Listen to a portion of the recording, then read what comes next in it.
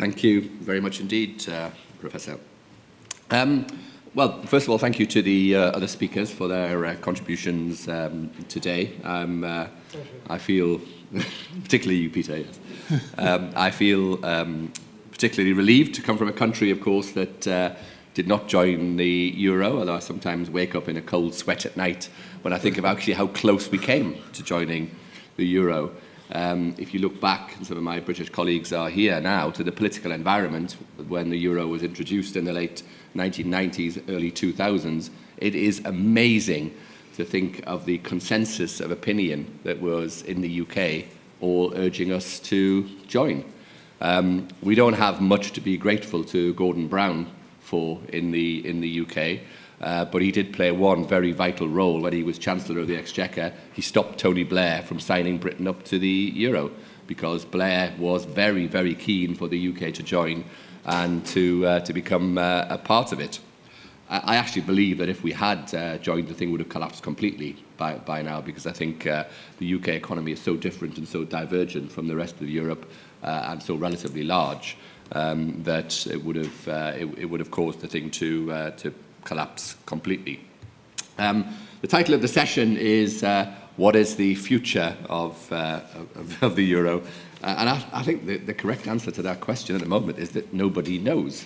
It won't stop us talking at great length about it, but I don't think we really do know what the outcome is going to be. And I think that is the worrying thing about it. I don't think anybody in the ECB knows what the future is, and I certainly don't believe anybody in the higher echelons of government of Italy, France, Germany, etc., know what the future is as well. It's almost like rabbits in the headlamp. They have no idea where to go. They can see what they want to accomplish, how they want it to go, that if it is to work, they have to move into a more integrated manner, to have debt mutualization, to try and put in place a proper banking regime, to have fiscal transfers, a Eurozone budget, etc., etc.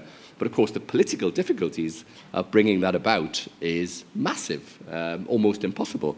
I would say that these measures will prove totally unacceptable in many countries. And I genuinely, firmly believe that when the history of this period is written in 30, 40, 50 years' time, people will say that one of the biggest economic mistakes that was ever made in the history of Europe was the introduction of the euro.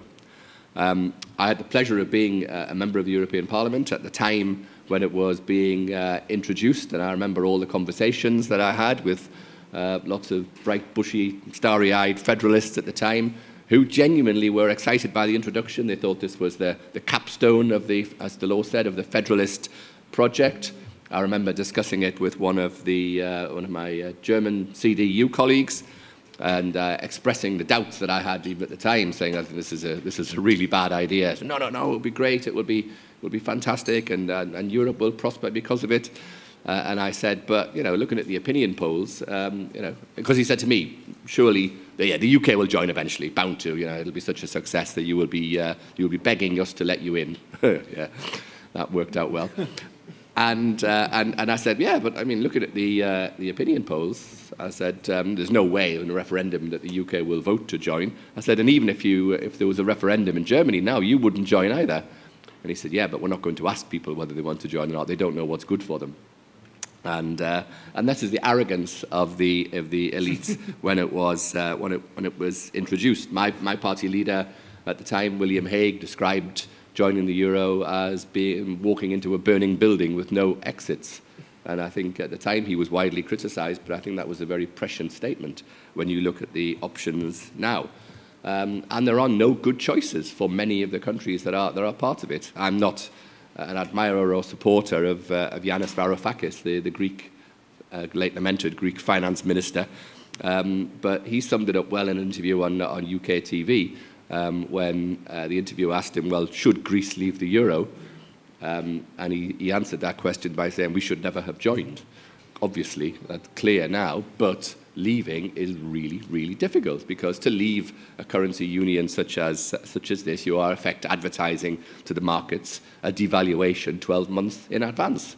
There will be a massive flight of capital, of course, out of any country that's about to leave. There will be a crash in domestic markets as everybody pulls their money out and waits for the assets to become 10, 15, 20% cheaper in 12 months' time.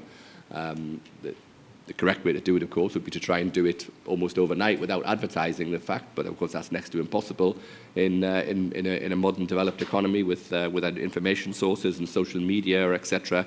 Word would get out. Even in Cyprus, when they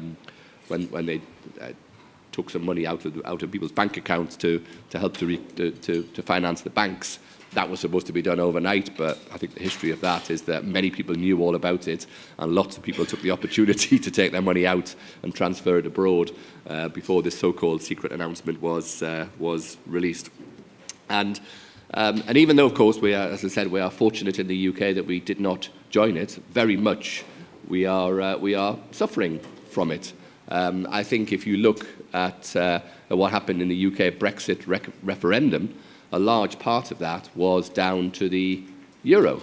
First of all, because, of course, people can see that it is not working out well, and it's a fact of European integration that is hardly covering itself with glory. Secondly, people believe, rightly or wrongly, that there was a prospect of the UK having to contribute to the various bailouts.